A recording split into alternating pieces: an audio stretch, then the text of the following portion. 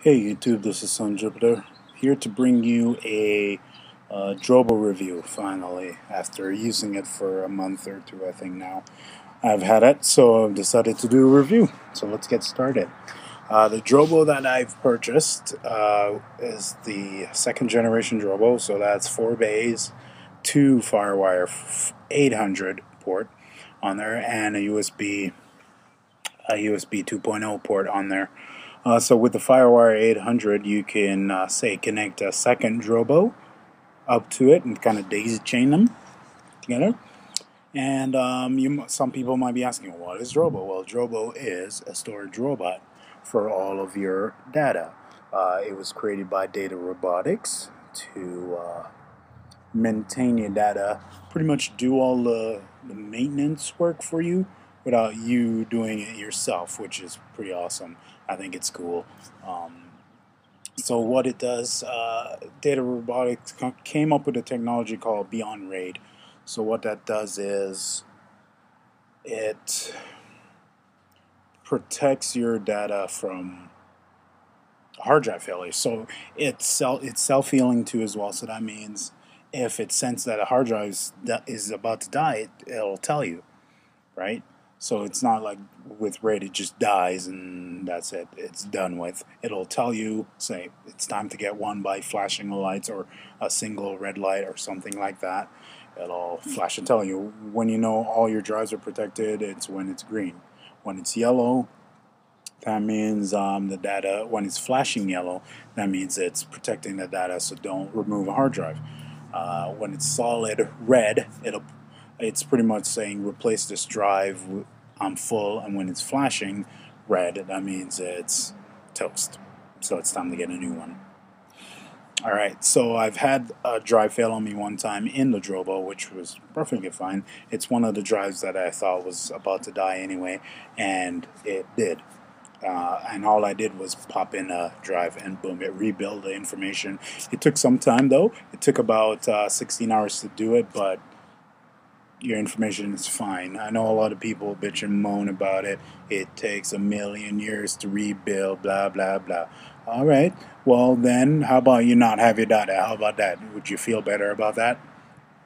No, that's what I thought. I think this is an amazing device. Everybody should have one, especially now that they have different kinds. They have ones with the eSATA port on it, and the Drobo S has 5 bays, still with the same 2 FireWire 800s and USB 2.0. A lot of people have been complaining about that the lower ones don't have the eSATA and this and that. Guys, your information is going to be protected. Just deal with the time. You guys are impatient. If you do not like it, do not buy it. I hate when people buy something and then complain about it. I freaking hate it. Either you know that it doesn't have something, yet you're still gonna buy it. If you know you don't have it and you're gonna bitch about what it doesn't have, do not buy it. As simple as that. And that's how Sun Jupiter rolls. You know this. Okay. You have the ability to upgrade to 16 terabytes of hard drive space. The one I have, you're able to do that. Same with the Drobo S, you have the ability to go to 16 terabytes now, and then through firmware upgrade, you can upgrade to 20 terabytes, 32 terabytes, whatever. Because Seagate's are coming out with the 3 terabyte hard drive, so if you replace that with all the ones you have now, yeah, it's gonna be bigger. I recommend that you get it because if you care about your information like I do, I had a hard drive fail before and it wasn't fun times, man. A terabyte of information, my daughter's pictures gone forever. And that's kind of memories that you don't want to lose, right? I'm okay with the movies because I can easily get those back. It's the important stuff, documents, things like that, gone forevermore. So if you do have the money to get it, get it. The one I bought would cost me $360 That's without drives, and then with drives, almost $600 because I bought two 1.5 terabyte hard drives. So it can be expensive at times, but if all your information is safe, man, like it's worth the money. It's an investment. This is not a toy. This is not something you run around with all the time, like a laptop or something like that. This is an investment, something you plug in and you forget about it. Which the Drobo, that's what you do. You configure it and bye bye. You don't even have to look at it anymore. It also has the Drobo dashboard, which you kind of load on your computer, and you'll be able to tell the health of your devices, even though you can tell that just by looking at the thing. It'll tell you, but you can see what your drive is being used for, how much terabytes are used for, or just gigabytes and terabytes, how much is being used for backing up your data, and then how much is free to do whatever you want to do with it. With the configuration I have, two 1.5 terabyte hard drives and two 1 terabyte hard drives, so that gives me 5.